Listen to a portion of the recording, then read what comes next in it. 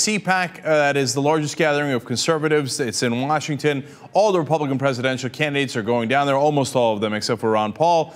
And there's some conspiracy theories about how they want to keep him out of the straw poll because he wins every time. They're all down there, but that's not the interesting part. The interesting part is the other people that have been invited to CPAC, to give you a sense of what this convention is all about. First of all, Peter Brimelow is going there. He happens to be a white nationalist, and he runs VDARE, which some groups have characterized as not just racist, but also anti-Semitic, so that's fun. Another guy who supports VDARE is Marcus Epstein. He's now formed his own separate group, Youth for Western Civilization. Okay, in case that's not clear enough, here is what he did in 2007. He went up to a random African-American woman in Washington, yelled the N-word at her, and then karate chopped her. I'm not kidding. He karate chopped her, okay? By the way, she kicked his ass and called the police.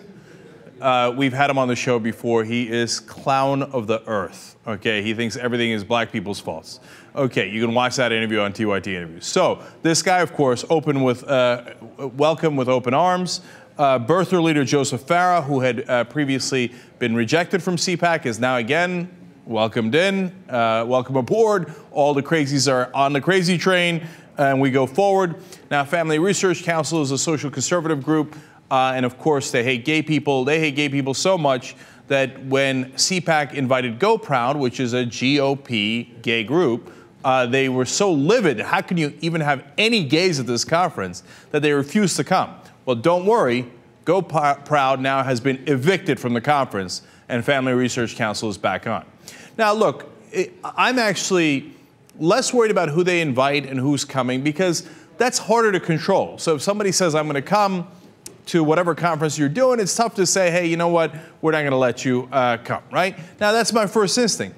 But as you just heard, actually, it doesn't work that way at CPAC. The way that it works is if they don't want you to come, they say, don't come. So when it was gay Republicans who've been helping the Republican Party all along, pretending that the Republicans are not anti-gay, and and buttressing them with funding, voters, you name it, right?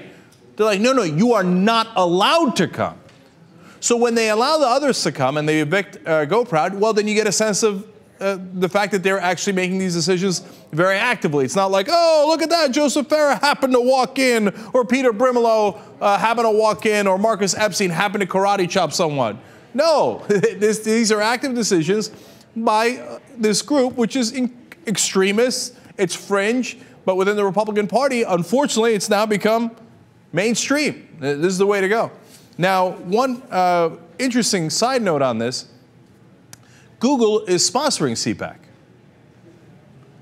Now, why on God's green earth are they doing that? Well, they claim that it's because, half the people that go are under the age of 25, and look, we want to be open to conservatives, liberals, whoever it might be. Now, that sounds really reasonable. That's the kind of thing that I would agree with, right? Except, as you see here, it's a murderer's row of clowns, misfits, and racists that are going to CPAC, right? So why is Google still endorsing it? Because they have to pay a bribe. Look, I'm going to keep it real with you guys. Why do you think they did SOPA and PIPA? The Stop Online Piracy Act that could have destroyed Google, let alone all the other websites like Reddit, Facebook, Twitter, because all you need is one link. And if you have one link that leads to anything that's pirated, they can shut down entire websites, including search engines like Google. So what did Google have to do? They were forced into it. In fact, Pat Leahy, the Democrat who helped to push that bill forward, said it's basically the Pat Leahy Job Creation Act for K Street. Meaning that, hey, you tech companies, you're not paying enough bribes to us politicians and to the lobbyists, so now we're going to get as much money out of you as we normally get out of the entertainment industry. So Google had to go around sponsoring all these right-wing things like the Heritage Foundation, CPAC, and the list goes on and on. We've done another story on it before.